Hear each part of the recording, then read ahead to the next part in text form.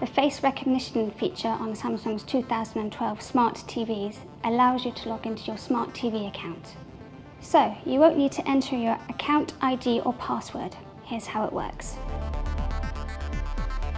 If your TV is brand new, make sure you follow the step-by-step guide to setting up your TV and connecting it to your home network.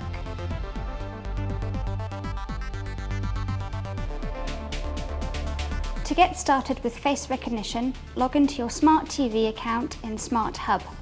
Hi TV! You can use voice or gesture recognition, log in, or the remote control. Next, you have to register your face with your Samsung account in the Smart Hub menu. Open the Account Manager. For security, it will prompt you to enter your password. Select Facial Recognition. Now, the TV camera will activate. If the camera is too high or too low, adjust it using the dial at the back. When your face is aligned, the red circle will turn green. Hold for a second, and a prompt will appear to let you know when your face has been registered. To use face recognition, use the color-coded button on your remote, or use the voice command, "Hi TV, log in."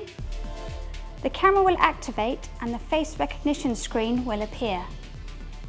Once the TV recognizes you, it will automatically log you into your account. Up to 5 faces can be registered to one TV. This is useful when you have several people in your household who have an account. If the TV recognizes more than one face, just select the account you want to use and press Enter to log in. If you capture another family member's face as you're doing yours, and their face isn't registered, you can set up their Samsung Smart TV account on the TV and register them too.